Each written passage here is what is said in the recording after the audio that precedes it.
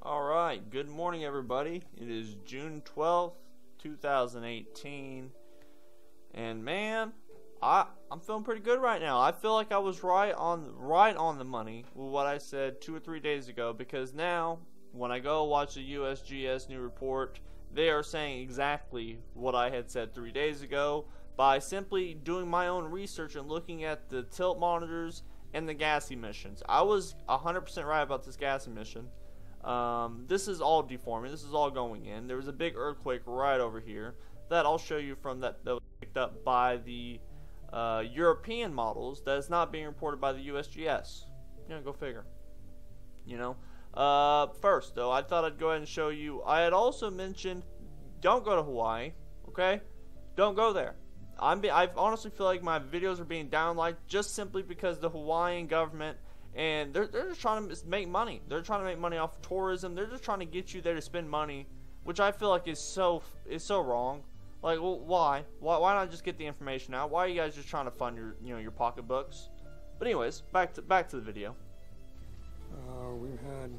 We're just ramping up. There was an explosive eruption this morning, of course, at just before 5 o'clock.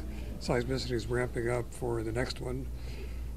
There's a nice time hard to lapse say exactly when that'll be because it's become a bit more variable than normal.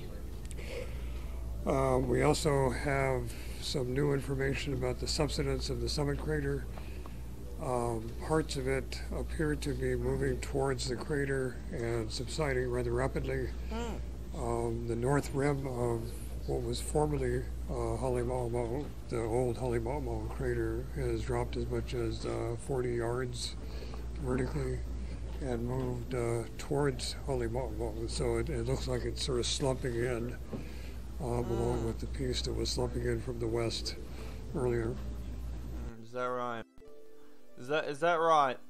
Because here I am putting out decent information with sources, but like I said, I think my viewers understand I was right on the money, and oh yeah, so this I want to show this in Google Earth because it's not being reported by USGS, so I'm going to show you where it's actually at.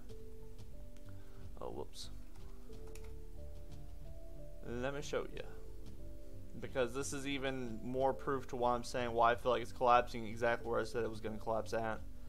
Right there. Volcano House, I want to say like right over there somewhere. And that's right where those gas emissions were. If you remember me talking, said there was gas emissions, which is subject. You don't get gas emissions for no reason. I thought maybe, this whole thing's pumping out gas. So I at first assumed maybe, it's just random. But no. I feel like they would have gas emissions all over the place. So I knew these gas emissions are signals to where the magma is coming up and it's fissuring and breaking down. And that was 100% on point. Because like I said that 2 or 3 days ago, and here we are. They just came out and said it's slumping. There was a big earthquake last night that justifies what I was saying. It was a 5.3 right on the money. Right there where the gas emission stuff's coming out at. So, you're welcome. I'm out here putting out decent news for you. And, so this video right here is going over the air quality. As I said, I mentioned don't go to Hawaii just a couple minutes ago. Don't go to Hawaii, and this is why. Sore throats, itchy eyes, watery eyes. It'll be a good minute. These colds are people who that live aren't there. going away. My daughter, 7 years old, is complaining of headaches.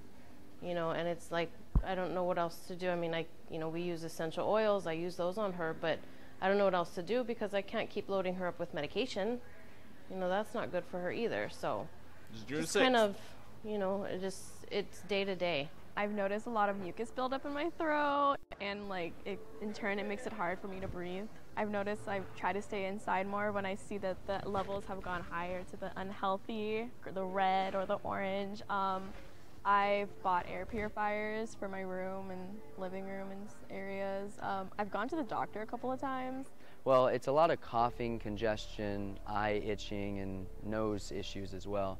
I noticed that some of these particulates, once in a while, they'll get clogged in my pores and cause a little bit of outbreak or sores on the inside of my nose. So I just wanted to get some more information on whether that's going to be long-term, short-term, or, how to even fight against it. But yeah, so as I said, and if you looked at the resident area, it's all around Hawaii, all around the Big Island. So it's not just people who are focused around the lava output area. I mean, there's the whole area is covered in smoke, and you should expect that. I mean, as I said, that's the only thing I disagree with Dutch. I just don't feel like we should be telling people to go to Hawaii when you have residents who live there who are telling the civil defense they're having issues themselves. You watched it right there, and I can show you. I mean, you can look it up. Big Island Video News, Kona PAC meeting. Just look it up yourself. Watch the civil defenses. Listen to what they say. Listen to what they ask the USGS. And listen to how they respond back. I noticed, and someone made a very good comment on this. They were talking how, can someone go grab a couple undergrads to seed into the question groups?